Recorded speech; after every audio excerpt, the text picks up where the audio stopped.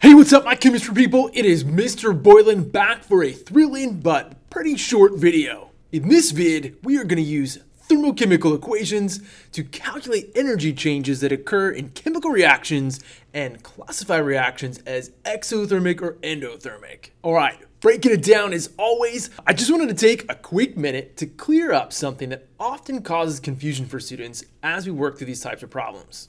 So specifically in this vid, we are going to classify a reaction and then label the enthalpy change appropriately.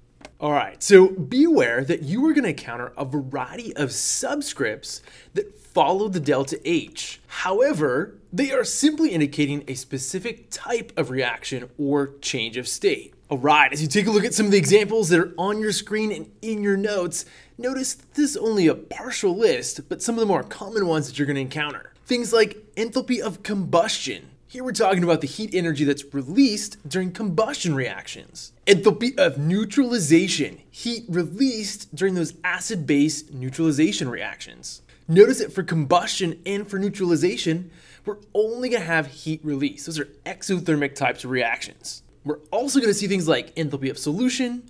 Here you can have either a positive or negative delta H depending on whether the overall energy released or absorbed when you dissolve a solute in water is exothermic or endothermic. You've got some classic examples for phase changes like enthalpy of vaporization or enthalpy of fusion. Both of these, of course, are always going to have positive delta H's because heat energy is always absorbed as we go from a liquid to a gas or from a solid to a liquid. So just keep in mind, anytime you see those subscripts, we're still talking about an enthalpy change. It just focused in on one specific type of reaction.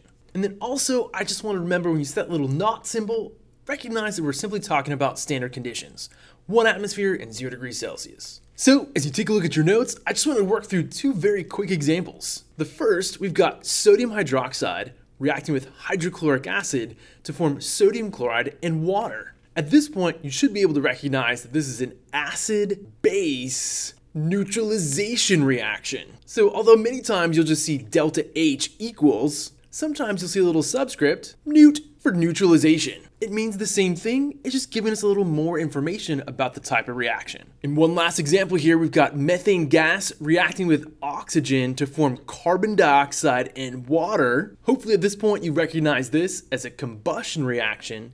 Again, you'll see just delta H equals negative 802.5 kilojoules per mole. But if you want to be a little more specific, or sometimes they might throw in that this is an enthalpy of combustion, delta H comb.